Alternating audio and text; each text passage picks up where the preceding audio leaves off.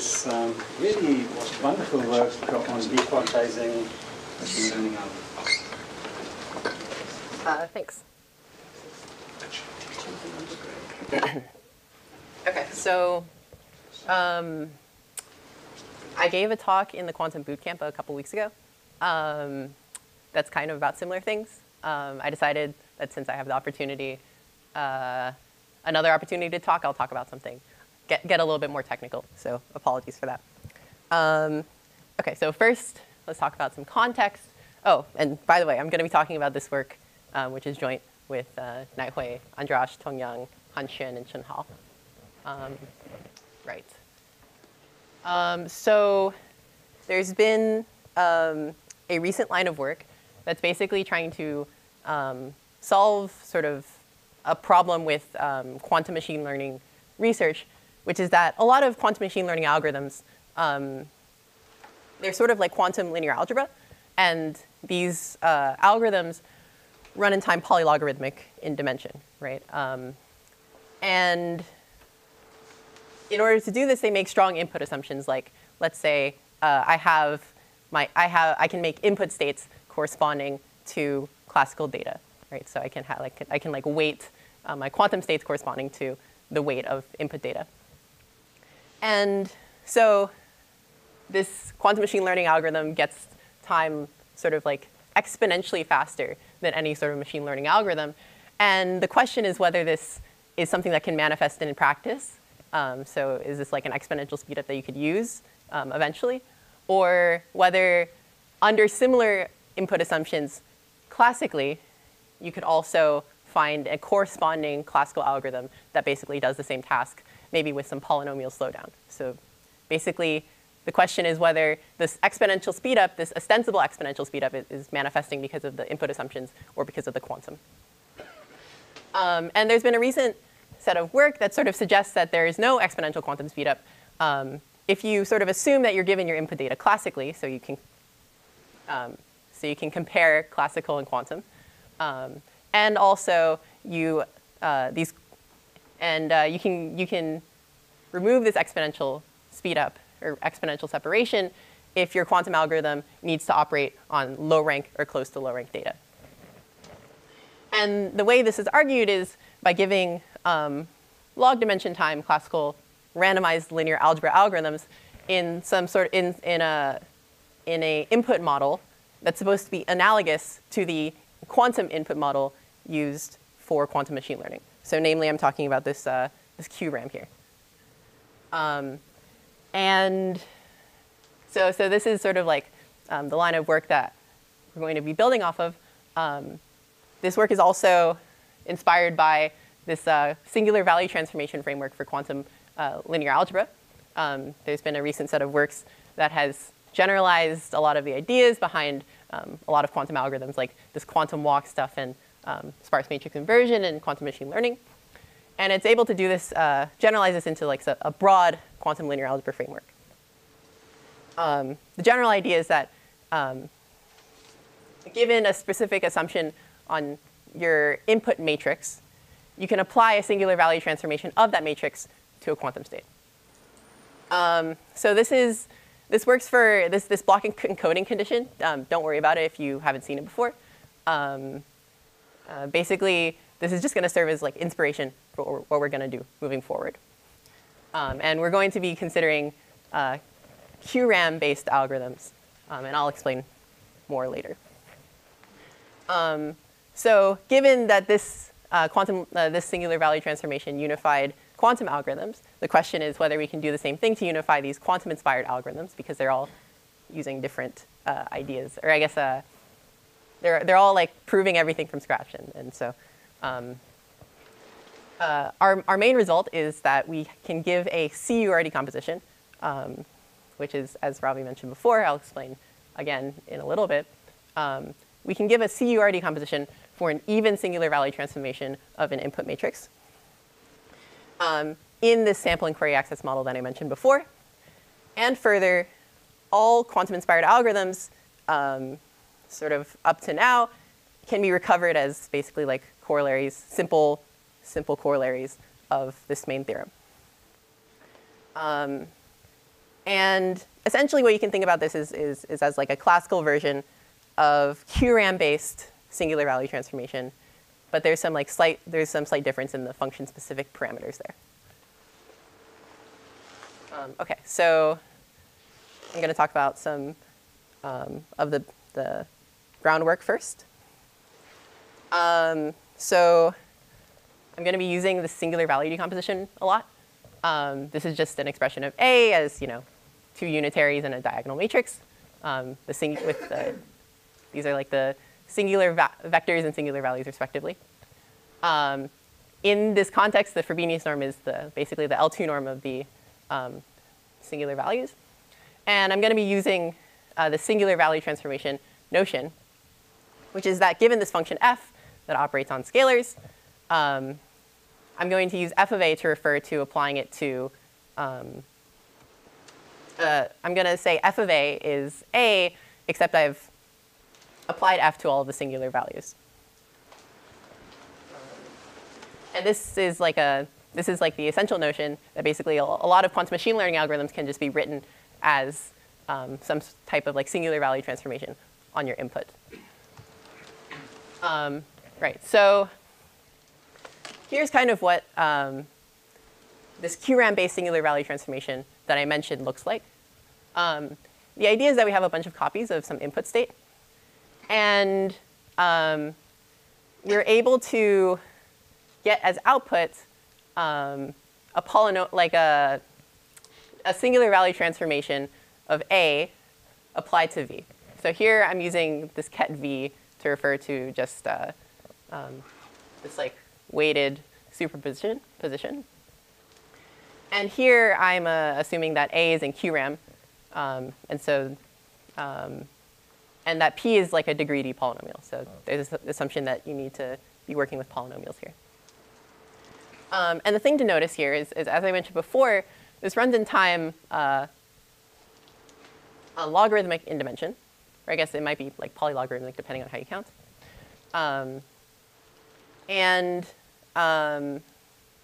So the question is whether this is actually manifesting in some sort of exponential speedup.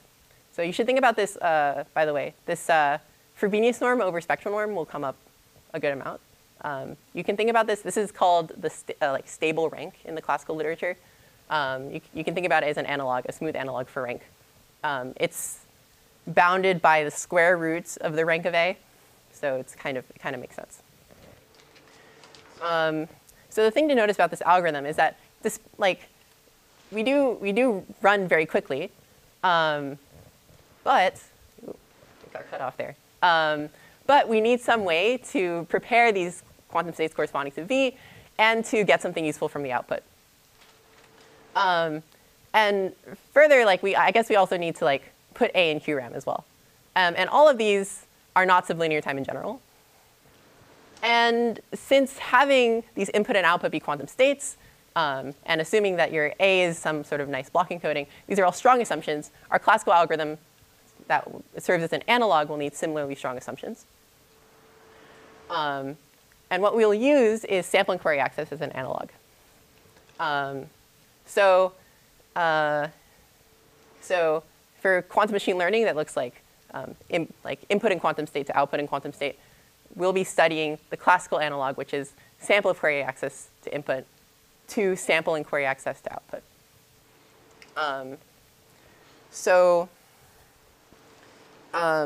going to define this notion, and it turns out that algorithms dequantize, what I call dequantized algorithms, that is algorithms that are in this model, serve as good analogs to these quantum machine learning algorithms. That is, under pretty reasonable assumptions, if you have a fast algorithm in the sample and query access model, then we don't know how to give an exponential, there are no exponential then basically we can conclude that this quantum machine learning algorithm does not give an exponential separation. Basically, this is a weak enough assumption if we assume that the data is given classically. I'm going to go ahead and define this sample and query access now.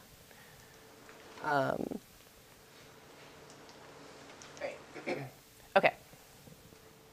So we have sample and query access to a particular vector. If we can quickly compute entries of that vector, we can measure x in the computational basis. That is, I just want to sample a particular index I with probability proportional to xi squared. This is also called length squared sampling. And I also want to efficiently determine its norm. So you can see that this is actually a pretty weak assumption. If you assume that your input data is given classically, then it makes sense that if your quantum algorithm gets to have quantum states, you get to at least have measurements of them. But actually, in most cases where quantum machine learning operates, you can get these measurements classically without going to a quantum state. OK. And correspondingly, for a matrix, we have sample and query access to that matrix if we have sample and query access to all of its rows, and also a tilde, which is the vector of row norms. So the ith entry is the norm of the ith row. And just to note here, if we have an O of t time algorithm in this model, then actually getting sample and query access is just building a data structure, and this takes time, basically like linear in the number of non-zero entries, n and z, of your input. And so you can basically translate an algorithm in this notion to a standard algorithm and a standard classical algorithm. The reason I mention this is because this sort of bound without the polylog is basically the ideal, the runtime that a lot of classical randomized linear algebra algorithms shoot for. So we can think about this as a sort of like a restricted model, or I guess a version of classical algorithm where we have a more restricted notion of what we can do with this n and z time. Anyways, so now that I've defined the sample and query access, you might start to see some connections to Ravi's talk, where there's this observation that sample and query access speeds up machine learning and randomized linear algebra a lot. So I think maybe these two were mentioned explicitly in the previous talk. And basically, how we do this is that how this can speed up machine learning is by considering the following: sketch of the ability to sketch down input matrices. So if we have a matrix A, we'll say that we can give an important sampling sketch of A if S's rows are chosen uniformly at random, and they look like this. So they're basically they have a one in a one. They have they're basically what these SIs are. Or they are selecting rows of A. So how you can form S is that you sample from A tilde, and then you take the I that you get from sampling, and then you rescale that particular row. So what I'm saying here is that SA is the thing that we want, right? And then when you take SA, you get that the SA is a normalized subset of rows of A. And this is exactly what Ravi talked about as columns. The columns yes, this is exactly what Ravi talked about with columns. I'm using rows because I have a slightly different convention. Yeah, so this is exactly what he discussed before. And the thing to notice is that because we had sample and query access to A, so that means we could sample quickly. This means that we can find this SA really fast, so in time independent of dimension, just O of S time. And further, you can think about this to verify. It's a little annoying, but given sample and query access to A, you can actually simulate sample and query access to SA and SA dagger. And this is just, you have to just think about it a little bit. But the nice thing about this important sampling sketch is that you basically inherit sample and query access from A. Right. Sorry, I'm slightly confused. In that first entry, you said you can find SA. Aren't the number of entries in SA much larger than what it is? Right. When I say find, I basically mean, so I basically mean when I say this SQ of SA, I mean I take O of S time, and then I have sample and query access to these, to SA. Okay. Okay, and again, something that Ravi said is that this important sampling can approximate matrix products. So if we have sample and query access to A and B, then we can approximate A conjugate transpose B by SA and SB, where these are sketched down versions of A and B. And we get basically additive error here. And we get additive error by taking samples, a number of samples independent of dimension. So, and here, again, as before, our SA and SB are normalized submatrices of A and B. And so you have sample and query access to all of your approximations as well. And so if you found all of the access model stuff confusing, it's fine, because this is actually the only thing that we use. So if you believe that performing these sketches of approximating matrix products, if you believe that you can do that fast, then everything else just follows from this primitive. Effectively, the sort of sample and query access model, the only thing that we, the only thing that we use about it is that you can approximate these matrix products quickly. Okay. So this is just what we're going to use moving forward. So just approximating A dagger B. And notice that what we're doing here is that we're reducing a dimension down in this matrix product down to S. And since we get sample and query access to the approximations, we can use this repeatedly to reduce dimensions in matrix products.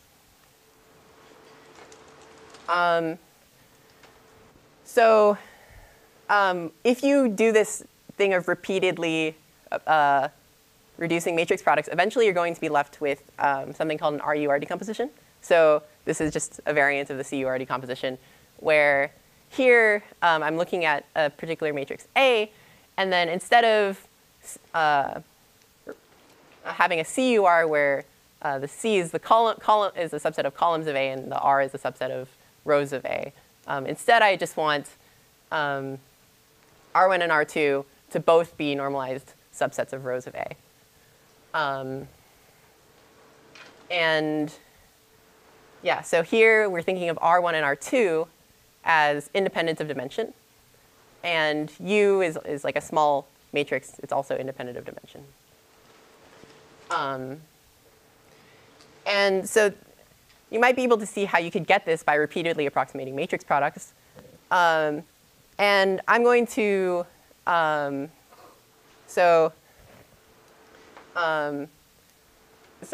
in fact,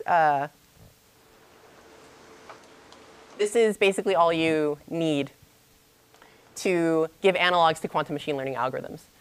And the reason for that is that if you have an RUR decomposition, and you have sample and query access to your, say, like your input vector, so this is the analog to A being in QRAM. And if you have sample and query access to V, which is equivalent to V being your input quantum state, then you can have sample and query access to this RUR V, which is basically like the desired output expression. And your blowup is this thing. So R1, R2, as I mentioned, was independent of dimension. There's like 1 over epsilon and log 1 over delta here. And this is kind of like, you can think about it as it's enforcing sort of like a stable rank condition and also a cancellation. So you can think about like, if you have if you're familiar, sometimes quantum machine learning algorithms require a projection, and this projection succeeds with a certain probability. This encodes that probability. So this is like kind of what's happening. There's also a stable rank in there. But in any case, you don't need to worry about it because this is just what this turns out to work for quantum machine learning analogs. Yeah. Which polynomial? The blow-up polynomial. You said it's polynomial in the stochastic term. I think it's maybe squared.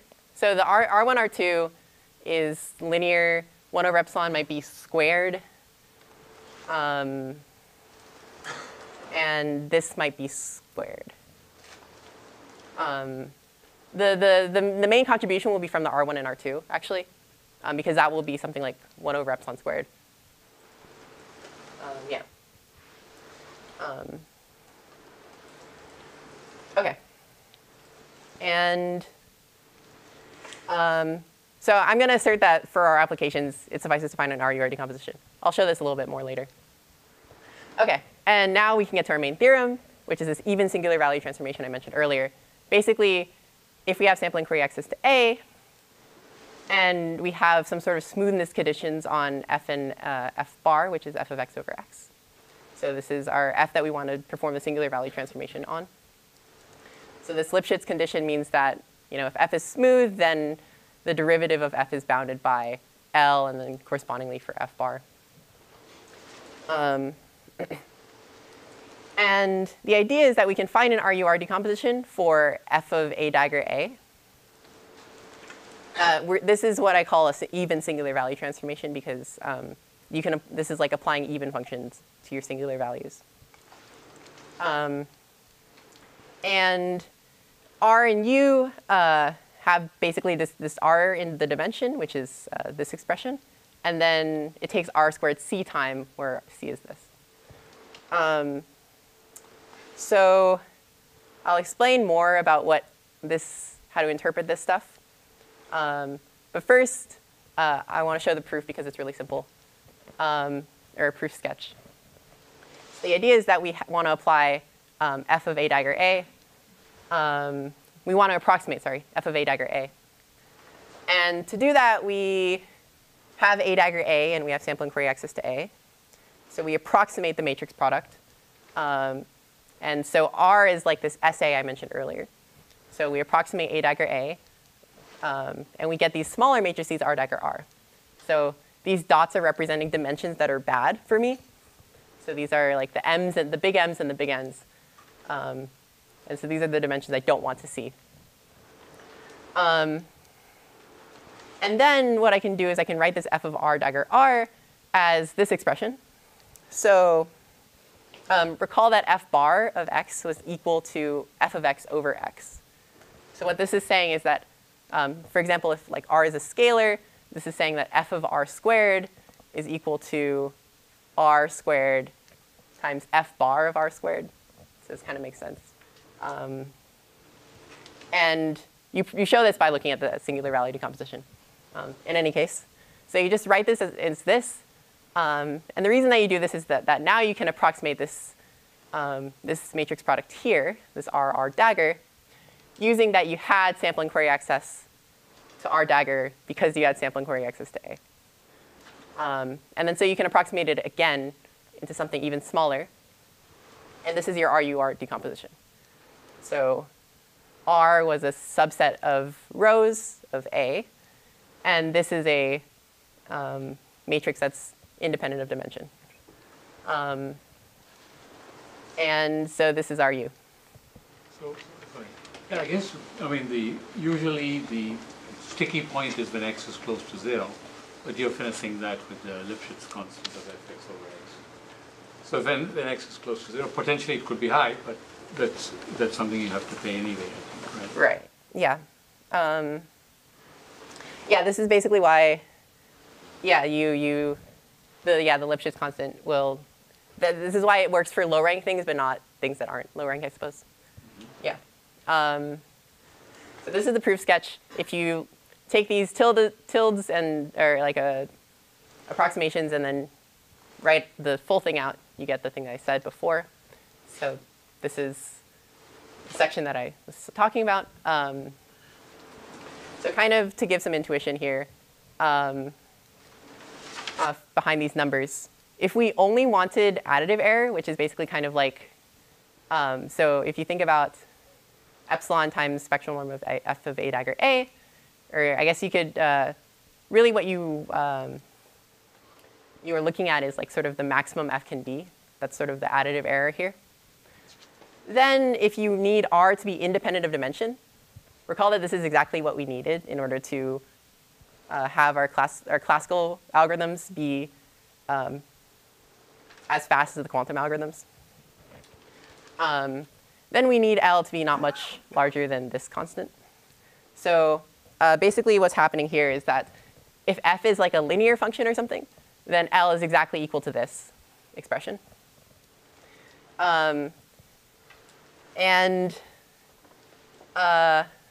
So kind of what's going on is that L needs to be not much, like, it needs to be like non-smooth, not as much as you would expect. Sorry, there's a certain amount that you would expect L to, you would expect L to be a particular size based off of like how large f can be. So this is what this max is. And basically it says that L can't be much larger. And this, as Ravi mentioned, this L prime really encodes. So L prime is the Lipschitz function of the Lipschitz constant of f bar. And this is really encoding like a low rank condition, kind of. And if A is actually low rank, if it has a minimum singular value, then you actually do get that C is R with some condition number factors onto it. Right. Okay.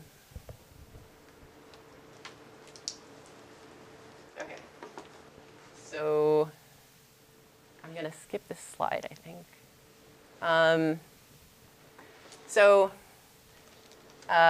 if you wanted to know how these like previous theorems affected the applications, so basically we can rewrite all of our applications in terms of singular value decompositions or singular value transformations. Like this recommendation systems algorithm from Karanides and Prakash.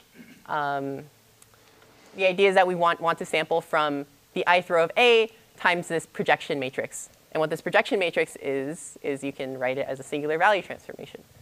And then so you can approximate it by RUR.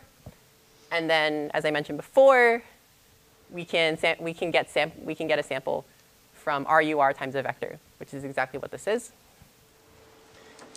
There's a support vector machines application, which is getting sample and query access to this expression here. And if you notice, this is exactly a singular value transformation.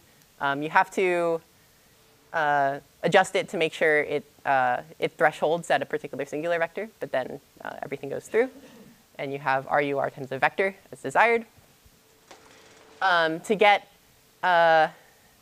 low rank matrix inversion, so like A pseudo inverse B type results, what you do is you write A pseudo inverse B as like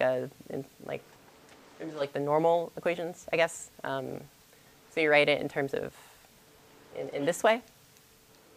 And then again, A dagger A, pseudo inverse, this is a singular value transformation. I approximate it by RUR. And then I have RUR times a matrix times a vector. But I have sample and query access to A and R. So I can approximate this RA dagger. And I get, this is an RUR decomposition. So I get an RUR decomposition. This is the R. This UW is the new U because R had small height and large width. So now it has small height and small width. And so it basically just follows through. And notice that this technique works for any odd function. And so if we wanted to, for example, do Hamiltonian simulation, we write it as an odd function plus an even function, and then approximate them, each one individually, and then do the same thing that we did for the odd case over here. OK. So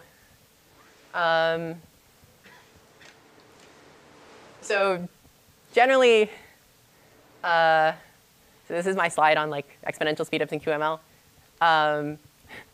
So generally, none of this affects this HHL and basically sparsity-based block encodings. And so these still give exponential speedups, but it's not clear how to apply them in practice because input data isn't well-conditioned enough. And basically, this work is arguing that this QML and low-rank data basically showed potential for avoiding these issues of conditioning. But there's a lot less hope for it now, now that these sort of wide framework papers, this wide swaths of dequantized algorithms exist. And QML and quantum data is still fine. Still seems like you can get speedups there. OK, thanks.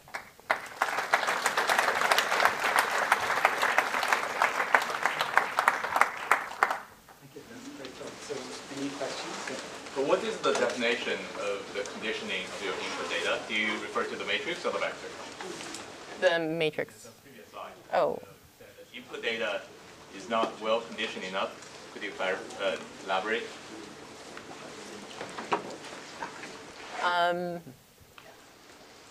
I guess like